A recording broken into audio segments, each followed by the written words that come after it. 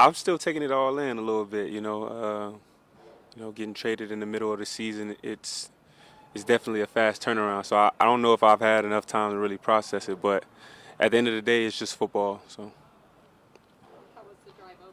Brandon told us that you drove from Cleveland to Orchard Park. Just how was that? What yeah. were you thinking about? Uh, I was just thinking about. I don't know. It kind of felt like a long drive to my first day of school, kind of. So yeah, it was a lot to think about.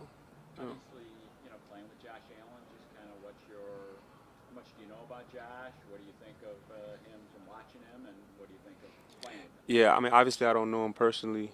Um, Obviously, I will in the next, 11 games or so. But as far as the way he plays, I mean, it's phenomenal. Every time I turn on the television and watch him play, he plays with a lot of grit, a lot of hustle.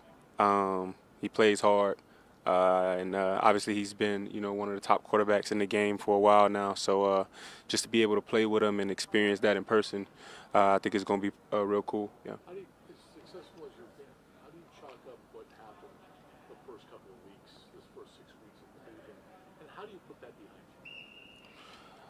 you? Yeah. I mean, one of the things that um, we harp on as football players is to just be where your feet are. Yeah, I mean, yeah, you can look back at the past, but only to learn from it.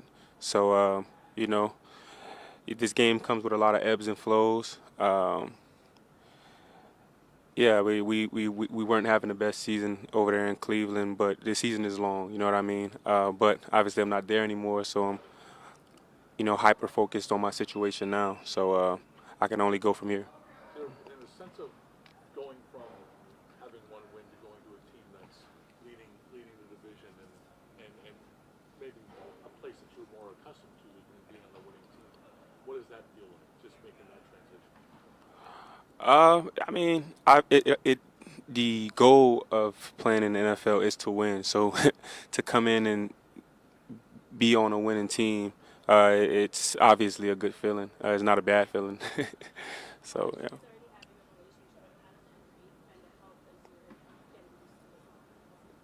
It helps a lot, just with comfortability. I would say, seeing a familiar face, especially having that face be your coach, the guy you're going to interact with on a day-to-day basis. And I know him. I played for him for 2 years, so I would just say just a comfortability factor, I guess. Yeah.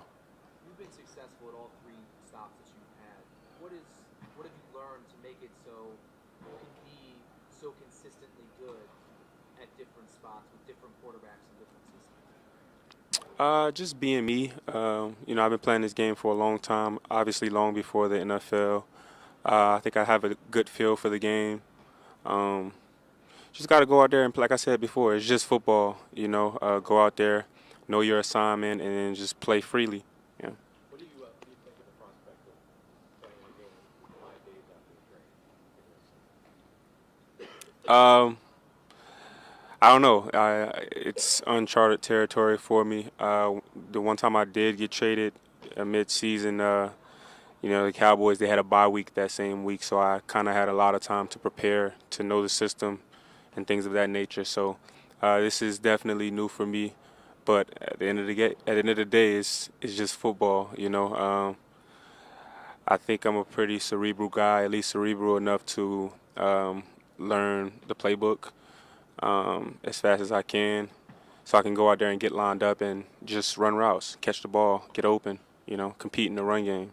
Yeah. Speaking of knowing the playbook, Brandon Bean recalled the meeting, the pre-draft meeting you had with him when he was in Carolina. Yeah. Do you still recall that meeting and how you were outlining plays to him and all all these things?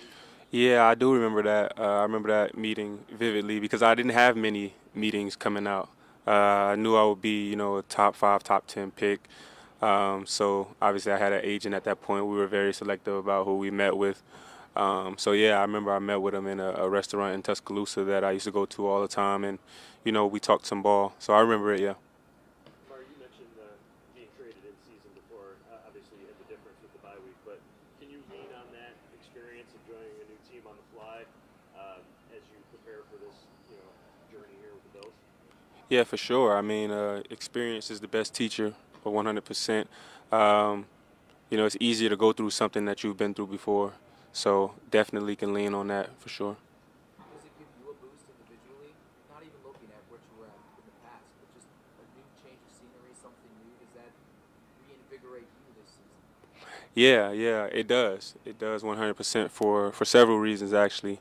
It's just that feeling of having a fresh beginning, a new start, blank canvas that you get to control your destiny. So yeah. You said you're a really cerebral guy. I know you're a big chess player.